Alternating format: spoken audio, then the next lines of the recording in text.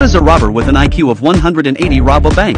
They said they were robbing a bank, but they didn't take any money and made the hostages take off their clothes. Was it for sex? No, they didn't hurt anyone. In the end, when the police forced their way in, they realized that there were no robbers at all. And even the weapons they found were just a few toy guns. No money was missing, no one was hurt, and it was as if the robbery had never happened. But in fact, the robbers made a whopping $5 billion.